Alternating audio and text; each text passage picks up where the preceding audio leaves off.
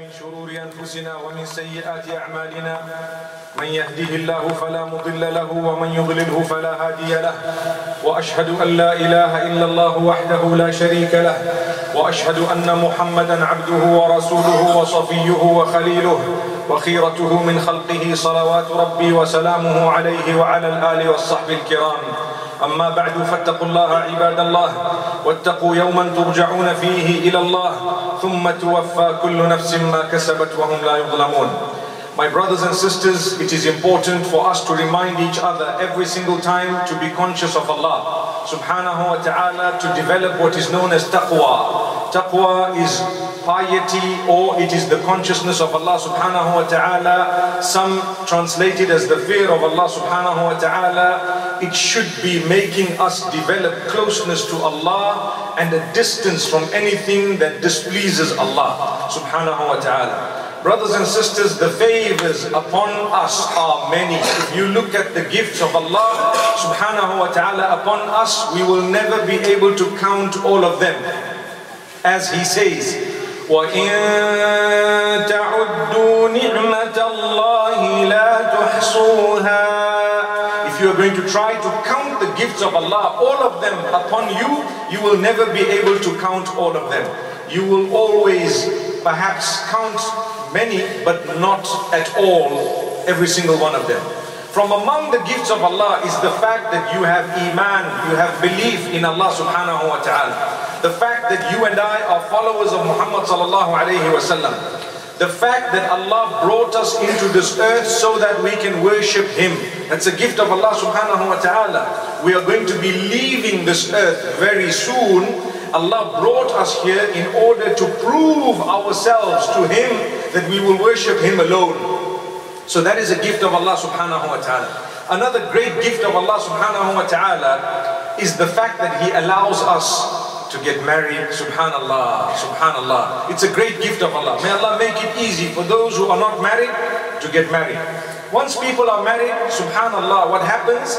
The favor of Allah is to bestow them with children, with offspring. Everyone wants to have children. May Allah bless those who don't have children with children. Ameen. When we have children, subhanallah, what happens? We want to have more than one. A lot of the time someone says, you know what? I'd like to have a son and a daughter. And Allah chooses whether He wants to give you sons only, daughters only, sons and daughters, or neither sons nor daughters. May Allah subhanahu wa ta'ala bestow upon us His blessings. Remember, whatever Allah has done for you, He has actually given you what is most suitable for you.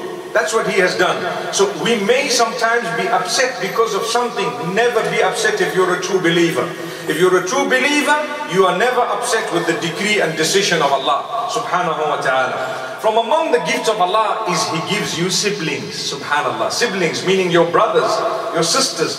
Do you know that's a great gift of Allah? Ask those who don't have brothers and sisters. Even the children, they will tell you, I want a sister. Subhanallah. Recently someone thought I was Santa Claus with the wrong beard color, and they were saying, please can I have a sister? And this was a little boy. Random, so random, I got a shock, and I said, anyway, may Allah bestow them with guidance, goodness, and whatever they're asking for as well. But the point being, even a little child will say, if you were to ask them, what do you want? They'll say, I want a sister, I want a brother. The reason I raise this today is because as we grow older, we lose the value of these siblings that Allah has bestowed upon us. Allah gives you a gift of a brother, a sister. When you're young, mashallah, you grow up together. I want to start off by speaking to the younger ones. Value your brothers, value your sisters. Trust me, soon they will be married and gone, and you won't even be able to spend so much time with them, and yet we were arguing and squabbling over small matters while we are young. Don't let that happen. When you're young, stand up for one another, teach one another, guide one another. And when I say stand up for one another, I don't mean in that which is wrong, but in that which is good. وَتَعَاوَنُوا عَلَى الْبِرِّ وَالتَّقْوَى وَلَا تَعَاوَنُوا عَلَى الْإِثْمِ وَالْعُدْوَانِ وَاتَّقُوا اللَّهَ.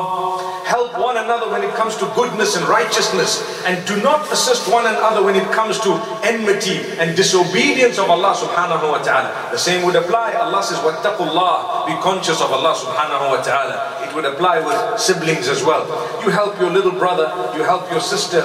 You see, you might go to school together, you might come back from school together, and as you grow older, you might choose to go to a different college, and that's where things quickly separate. Things quickly separate. But I want to inform you of another gift of Allah subhanahu wa ta'ala today, and that is communications. They've become so easy. You communicate with people much easier than we used to when I was young. And some of those older than me, you probably know how difficult it was. You write a letter, a month later it arrives at your brother. They read it and reply. It takes them a week to do that, and it will come back to you a month later. That's 2.5 months before you've even said hello. May Allah subhanahu wa ta'ala grant us forgiveness. Nowadays, you see someone, you can talk to them. The problem is, we use it in a wrong way. When last did you call your siblings? No matter where they are, they could be somewhere in another country. When did you phone them? When did you speak to them? When did you have a video call with them? For example, yet we can do that with the wrong people. We can actually call people for business on a daily basis because we want to earn the pound and the dollar while we're in the dunya. But wallahi, we forget to earn the currency of the akhirah. Allah made them your brothers. Allah made them your sisters in order to test you what is going to be your relationship with them. Are you going to fulfill what Allah has instructed you to fulfill? Allah brought me into life. He chose who's going to be my brothers. I need to be aware of that. He chose who's going to be my sisters. I need to value them. I need to help them. I need to reach out to them. He chose my parents, but I don't want to speak much about parents today because that's a topic on its own. I want to speak more about siblings. Your brothers, your sisters, as you grow older, you find life takes you to different places. And like I said, even at university level, perhaps, one might go to a different city, a different country. How much are you in touch with them?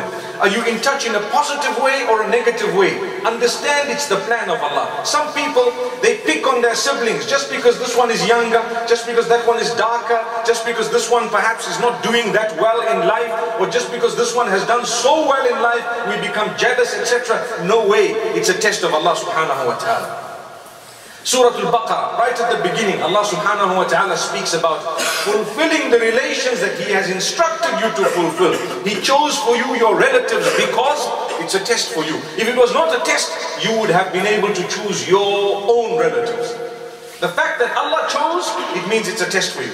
Anything you have had absolutely no say in whatsoever, it's the biggest test for you. Remember, as a human being and as a mu'min, even if your siblings are not believers, how much have you spoken to them? How have you related to them? Sometimes the way we relate to our relatives who perhaps are not Muslim is such that we chase them away from the goodness of Islam. We chase them away in a way that, subhanallah, we become an embarrassment for our own deen and our faith. You just have to say, I love you. There's no harm in loving your brothers and sisters who belong to a different faith. We love them really because they are our siblings in blood. We may not agree with what they have chosen, but don't we disagree on so many other matters? We love each other for the sake of Allah subhanahu wa ta'ala when we share the faith and the deen. But this misrepresentation to say you're not allowed to love, subhanallah, just because they're not mu'mineen, when they're your brothers and sisters, that is something that is a grave misunderstanding, subhanallah. We care for them. Yes, love is of different types. This is the filial love. This is the love of your siblings. Why not? We will reach out to them. I care for you. Do you need anything? Is there anything I can do for you? Do you know, if you want to have an impact in somebody's life, you need to show them you care. You need to show them you love them. If you don't do that, you will never have a positive impact in their lives. And if you don't show them by telling them, nowadays, it's more important to utter it. Even between husband and wife, you know that a long time back, they did not used to say, I love you as much as we do today. We have to today, because they would prefer to feel it rather than to say it. With us, we want both the feeling and the saying. You need to repeat it again, but remember to send these messages to your brothers, your sisters, and your children, and go beyond to those who are related to you closely, the choice of Allah subhanahu wa ta'ala.